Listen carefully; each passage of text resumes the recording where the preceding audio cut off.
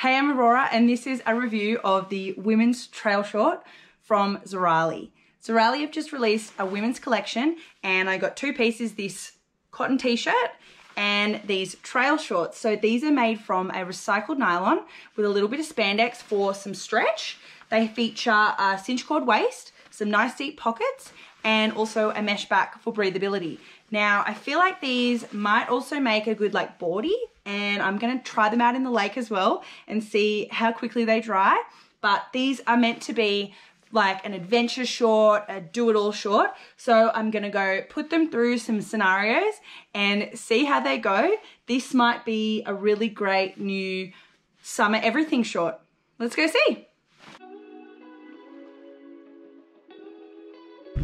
So I'm going for a fish. I'm at a secret spot. Fishing season has just sort of begun again. So I haven't actually caught a fish yet down here. So I'm just gonna put a lure on my rod and go for a little look down the river.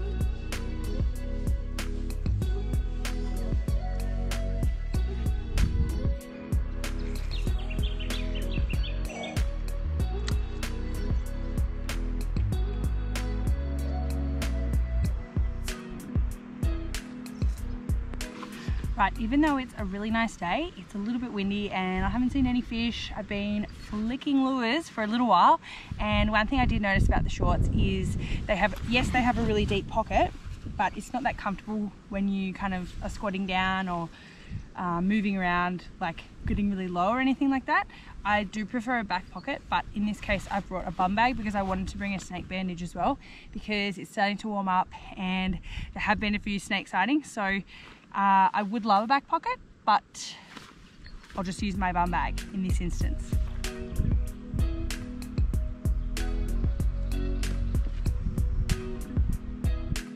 Soon after that, I had to go and get one of my lures off the sand, and it wasn't that far in, but I ended up falling into a massive hole and getting wet up to my shoulders. It was pretty surprising. I didn't even realize that there was a hole there, but I got my lure back and my shorts, well, they were pretty dry. All for this. Oh my gosh, they are water repellent. Are you serious?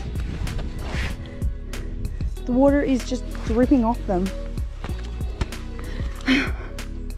What? No way. Then I decided it would be a great idea to test my shorts out on a bike ride. It wasn't a very long bike ride, but not far away from home, and I was about to get swooped by a magpie. There it is. Ah! Now I'm testing out the shorts on a bike and oh my god, that is magpie season! Oh! Chloe and I are doing a little hike to Rainbow Lake. It's only about a 2 or 3 kilometer return hike, so not very long, but I thought it'd be a good opportunity to try the shorts. It's nice weather. I feel like as a size 12, sometimes I get a bit of chafing, and most of the time I'll wear bike pants or leggings or something that isn't gonna make my thighs rub together, but so far so good. There it is.